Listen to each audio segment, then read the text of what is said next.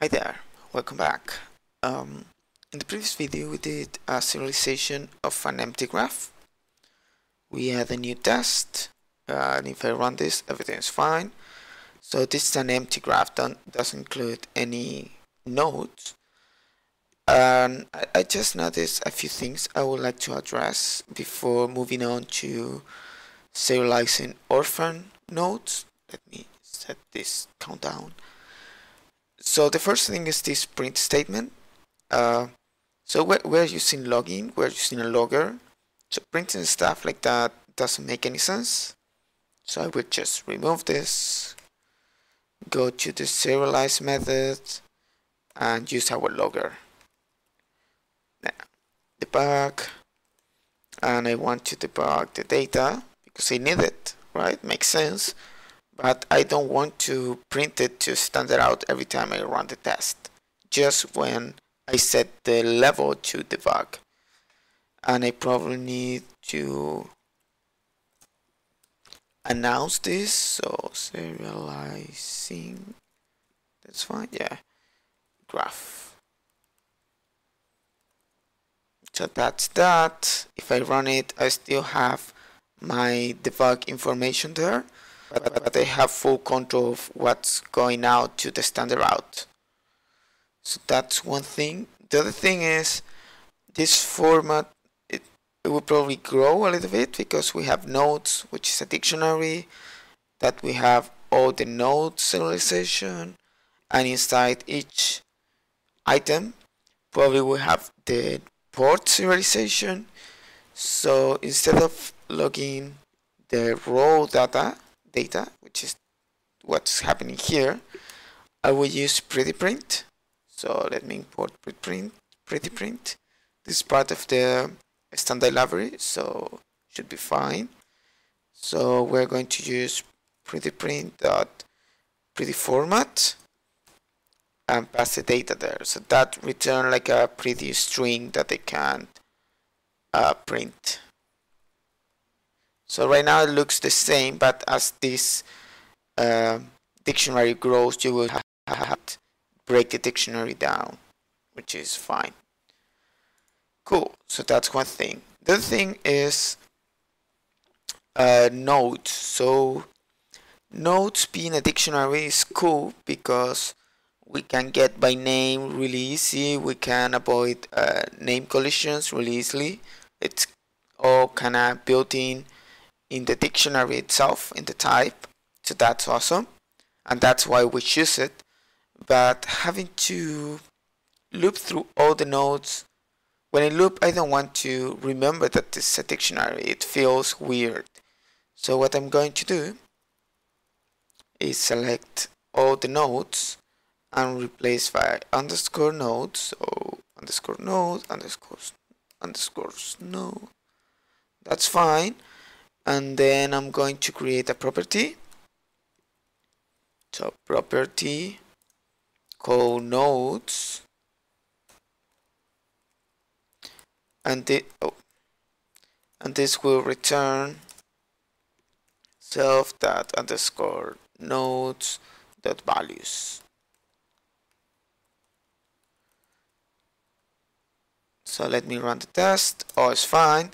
So basically it's like a shortcut to not having to write this all the time, right? So I still have the dictionary internally, have all the advantages, but I can like provide better interfaces to the user of this library. So that's good.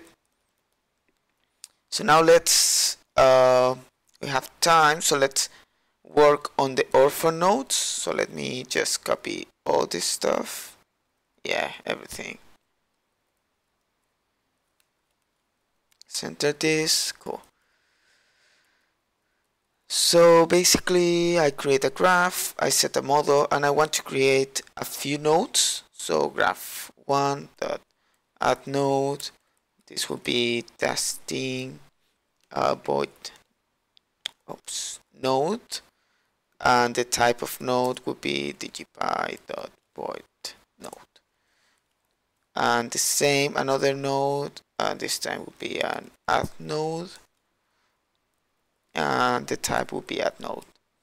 So we serialize that, and now we want in the graph 2, when we create it from data, we want to have the same number of nodes, but also we can do a for nodes 1 in graph 1 dot nodes. We can get the node 2.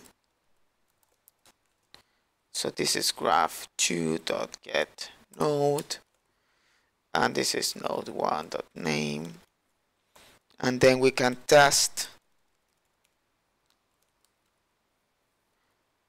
that this thing exists. So we pass node 2 here, and then we can test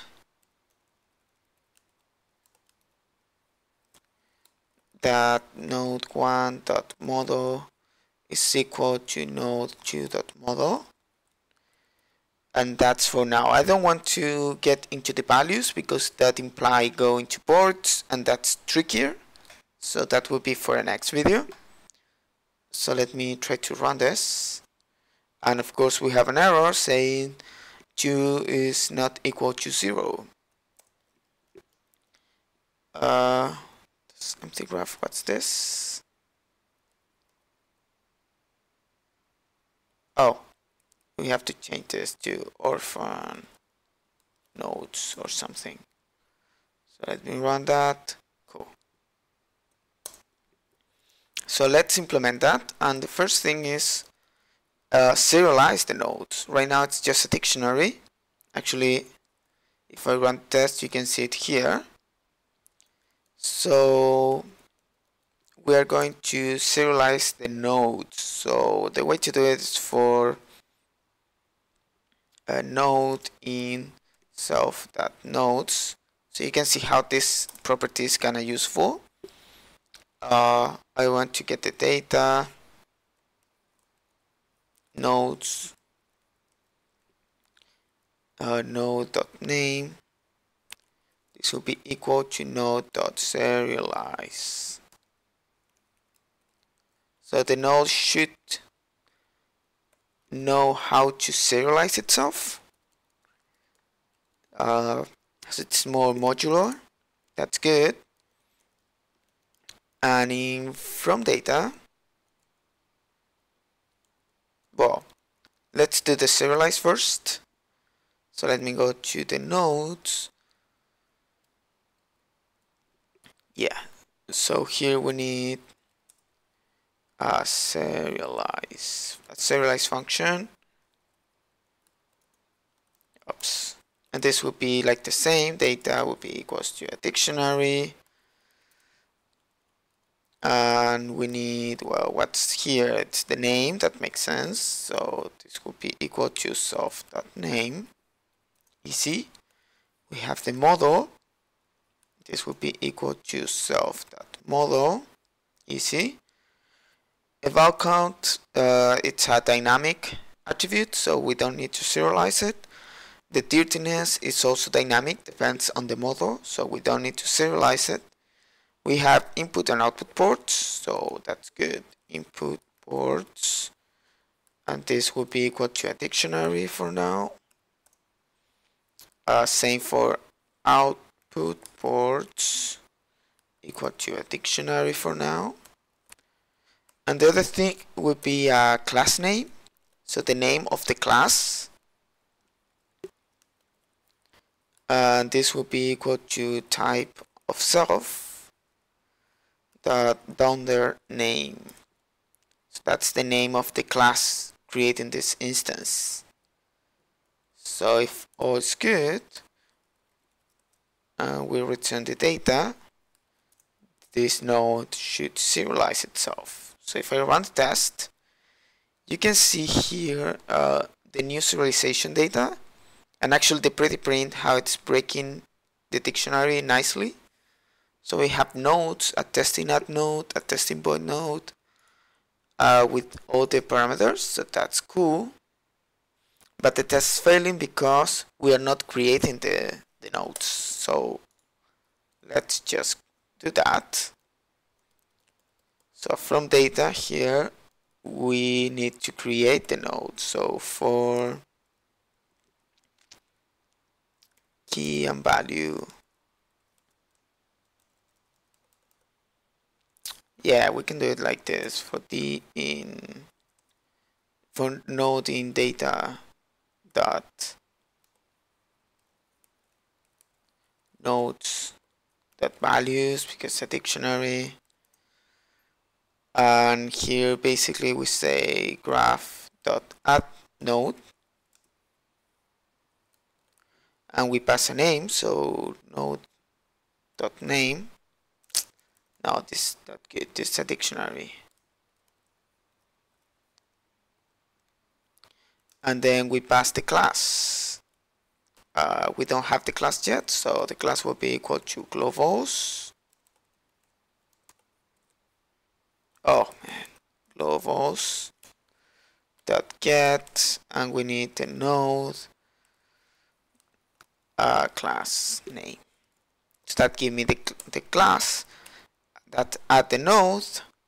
So node will be equal to that, and then I can do node dot model equal to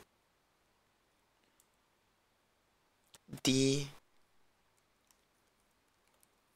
model, and this should be d from the data. This is d, this is d. So let me run the test, and everything's good. So you can see it's serializing, and it's actually creating the nodes from the serialization, from the data, from that dictionary. So that's pretty much it. In the next video, we're going to implement the serialization of ports and probably connections. So yep, see you in the next one. Bye bye.